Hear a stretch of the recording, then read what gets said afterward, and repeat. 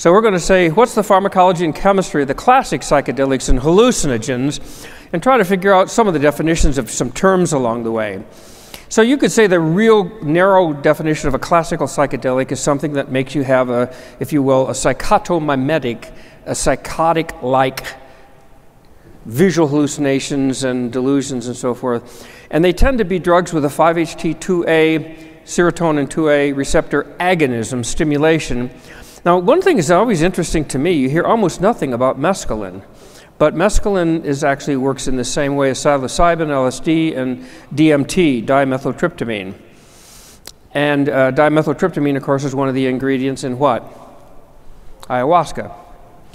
And there's dissociative, which is a type of psychedelic, if you will, but that sort of makes you feel like you're here and you're not here, and you're kind of derealization, depersonalization type of feeling, and that's what the ketamine-like drugs do. And they don't work on serotonin directly, they work on the N-methyl-D-aspartate, NMDA, receptor by blocking it. So down below it says ketamine, methoxetine, PCP, and of course one of the drugs, dextromethorphan, is old cough medicine. It's actually on the market, isn't it, as a new antidepressant.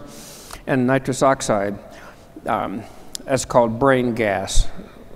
I've talked to several of you out there, and you must know I already have brain gas of some stuff.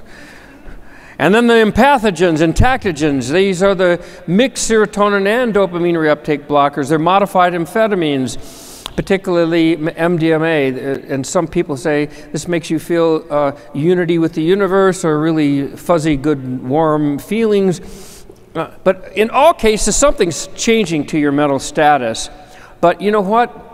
I'm of the school that I don't care about those things, and in fact, I see them as side effects that should be factored out rather than the reason why they work.